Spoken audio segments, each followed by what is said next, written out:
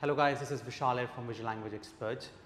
Today I'm going to discuss the most important or the most complex task or the module from your PTE, which is the reading one.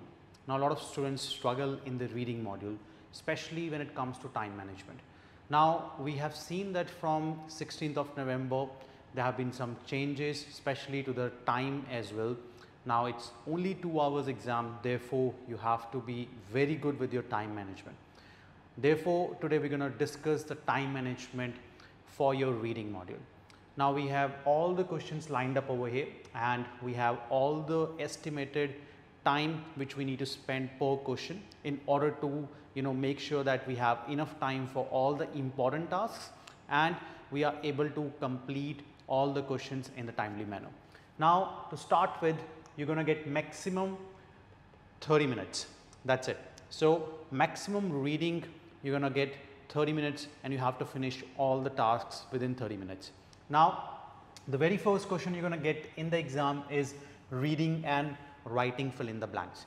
Now reading and writing fill in the blanks we all know is the most scoring task for your reading module and you get somewhere around 5 to 7 of them in the exam. Now the very first thing you have to do is for the reading and writing fill in the blanks, you have to spend most of the time from your 30 minutes on this task alone. Why? Because it's the most scoring task. Now it contributes marks towards your reading and writing as well. Now on average you can spend 2 minutes 30 seconds maximum per question. Earlier we could spend around 3 minutes, but now we have to manage within 2 minutes 30 seconds. And on average you are going to get somewhere around 13, 14, 15 minutes max for this task. Okay, so half of the time approximately from your 30 minutes you are going to spend on reading and writing fill in the blanks. If you get somewhere around 6 questions or 7, okay. If you are going to get a little bit less, that is 5, then obviously you have to spend somewhere around 12 and a half minutes, okay, on this task. Now it's very important that you spend this much time, not more than this, otherwise you are going to struggle in the following tasks. Okay, so once you have done your reading and writing fill in the blanks, you should have more than half of the time still pending for your rest of the tasks. Okay, that means you are right on the clock and you are right on the right time management guidelines which we are discussing over here. That means you are not going to struggle for the rest of the questions. Okay, now once we have finished the reading and writing fill in the blanks task, the second task you get in the exam is multiple choice questions, multiple answers. Now we know that this task is not scoring. A lot of students still spend lot of time on this task, couple of minutes at least. Our suggestion is just spend 30 seconds per question on this task. If you are going to spend more than that, you are going to have less time for your reading blanks or reorders. Okay, now on average you are going to get 1 to 2 of them in the exam. So 30 seconds per question is more than enough, and again there is a negative marking. So if you cannot get 2 answers, 1 answer is fine, select 1 answer and move to the next question.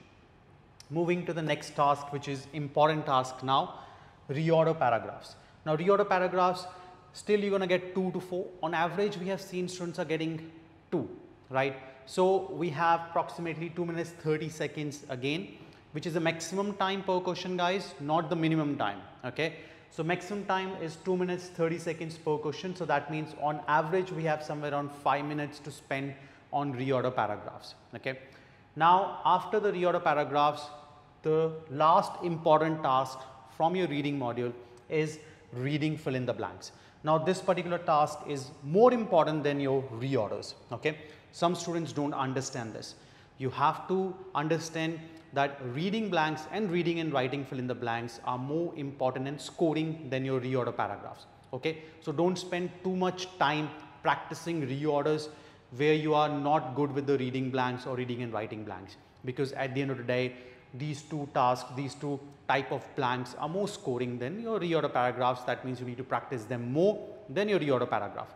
Similarly in the exam also you are going to get somewhere around 3 to 5 for the reading blanks. On average we have seen somewhere around 4 every student is getting for the reading blanks, and therefore we have approximately 9 minutes to spend overall, which is 2 minutes 15 seconds per question maximum on average. Okay, After your reading fill in the blanks, you still have the last task to finish, which is again not scoring at all, multiple choice question, single answer.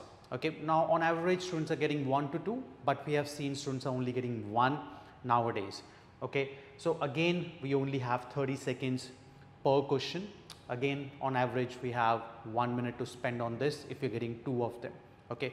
Now this way we will be able to finish all the tasks in an effective manner. Now it's very important that you spend time on the tasks which are scoring, not on the tasks which are not scoring. And yes, reading and writing fill in the blanks again consume half of the time from your reading section, but you cannot spend more than that.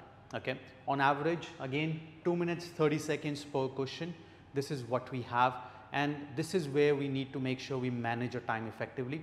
We have seen a lot of time students spend around 3.5 minutes per question, and it's very hard for them to finish their reading fill in the blanks. So they rush up, they miss out the questions, and they're not able to get full marks or the desired score in the reading module just because they couldn't manage their time effectively. So that's very important that you manage the time effectively, not only in your exam, but our suggestion is when you're practicing at home, make sure you try to finish your tasks in the time frame given over here, so you're used to that time. Now again you have to give multiple mocks before your actual exam, so that you are always right on your time management skills, so that you don't face any issues while you're giving the exam. Now if you like this video, share it with your friends. Do subscribe our channel and follow us on Facebook.